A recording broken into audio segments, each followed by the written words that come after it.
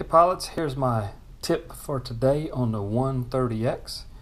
So you working on it and you have your 3-in-1 flybarless control board and you unplug some servos and you say, well, I don't remember where they go. So here's my tip. Number the board like so, 1, 2, 3, 4. Okay. Then holding the tail to you, starting on the left with this servo here. That will be number 1, okay? And then just count clockwise this way, and you have 1, 2, 3, 4. And that's how they plug in. Okay, so start on the left side here.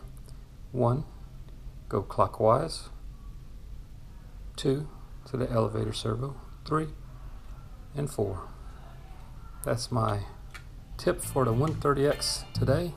Make it a little easier to remember where the servos plug in. Thanks for watching.